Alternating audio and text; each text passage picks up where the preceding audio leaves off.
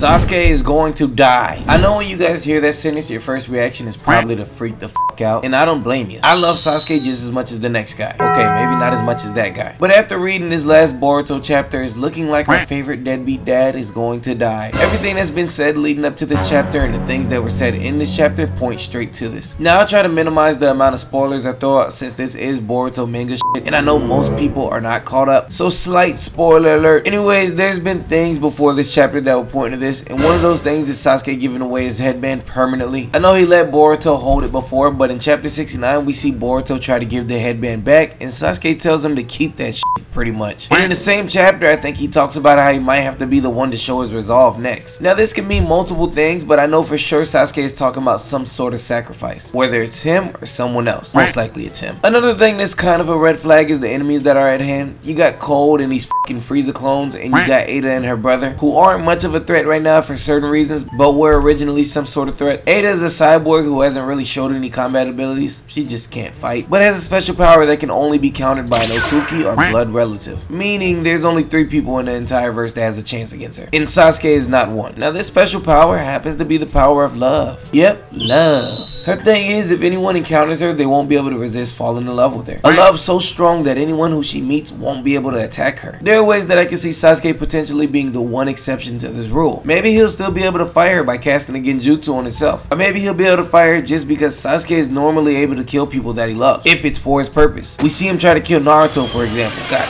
damn! Or it could be the complete opposite, since the Uchiha clan love the hardest, and this could be an ability that actually affects Sasuke the most because of his heritage. I don't know. Another thing that happens is Hinata's interaction with Boruto before he goes out on his mission. We see her crying and shit, and talking about how she's always worried that he might not make it back from his mission. And right after that conversation, Boruto is confronted by Momoshiki, and for the bajillionth damn time, he tells him that very soon he will lose everything. But this time, he puts a strong emphasis on the very soon. Now, I don't think right now would be a great time for Sasuke's death. It'll be kind of weird. I think they should let him have some more moments with Boruto and Sarada, you know, training and shit, so that way when the time comes, they'll be loaded with flashbacks. You know Kishimoto loves his flashbacks. But I know for sure his death is coming soon. Again, I'm not looking forward to it, but it's gotta happen eventually. The man's wearing his cloak. But that's it for the video. If you guys enjoyed, go ahead and smash the like button, and while you're at it, drop down below what you think is gonna happen to Sasuke. And as always, be sure to subscribe to the channel. Thank you for watching. Boot out.